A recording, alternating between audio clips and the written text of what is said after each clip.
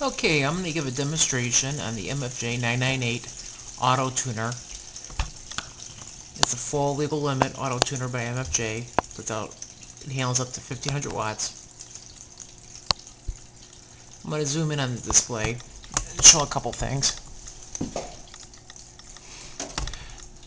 On the current screen here, it shows the frequency that you're operating on, your current SWR, how much forward power you're putting out, in this case 14.3 watts, and your reflected power, which is 1.6. Okay, show a couple other things here. We have menus in here you can change. You have the SWR beep off or on. Refresh means as the tuner is tuning, the display changes with it. By having it off, the tuner works faster. The tuner also works with several different radios if you want to use it. So you hit the tune button, the radio automatically transmits. Go back there. With the ASU MP 2000 or 9000, ASU FC 30 like the FT847, Kenwood AT300, Linko and ICOM, or you could just have it off and use it with any old rig. So let's exit out. And you can also select it so when you hit the tune button, less than half a second, it either tunes or you can have it to bypass. I prefer to automatically have it tune. So right now, I'm on 1976 on 160 meters. I have my long wire selected. Let's retune the antenna. Let me ID first. K9MQ. So if we hit the tune button, it will automatically tune to that frequency. And we're at 1977, and I got a 1-to-1 SWR, and I was putting out in the tune cycle 9.9 watts with nothing reflected supposedly. So let me transmit a little bit here. K9MQ, K9MQ testing. Let me actually get closer to the mic here. K9MQ, K9MQ testing. 1, 2, 3. K9MQ. And you can see the meters moving and the forward power, the reflected power, and that type of thing. So let's go to a different band now. Let's go to 15 meters. Let me ID K9MQ.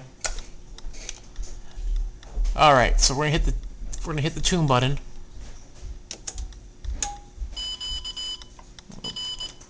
In that case, I had the power turned down. Let me turn it back up.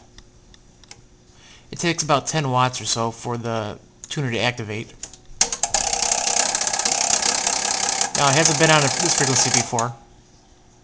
And on the first attempt, I found a 1.4 to 1 SWR. Hit it again, and you can get even lower. Now, let's, I got to go up. I'm going to give a demonstration here.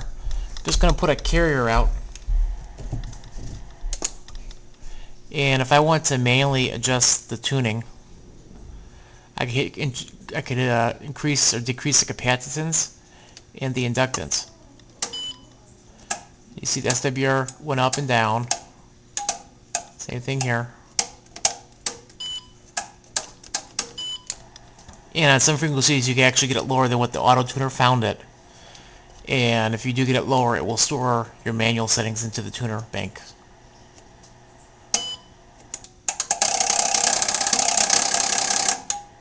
Put it back. What's also nice is this tuner has two antenna ports on the back. You have antenna 1 and antenna 2. What also is nice too is say if you have a coax switch in addition to the two ports, is you can have different memory banks in here. Memory bank A, B, C, and D. So to store different antennas here. And as you transmit, you have different graphs under the mode setting. Let's demonstrate that one.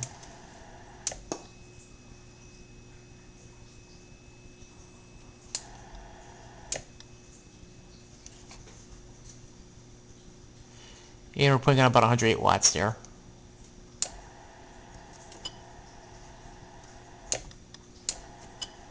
This one shows the current capacitance and inductance, with inductance being on the top, and forward power and reflective power of your last transmission. K9MQ.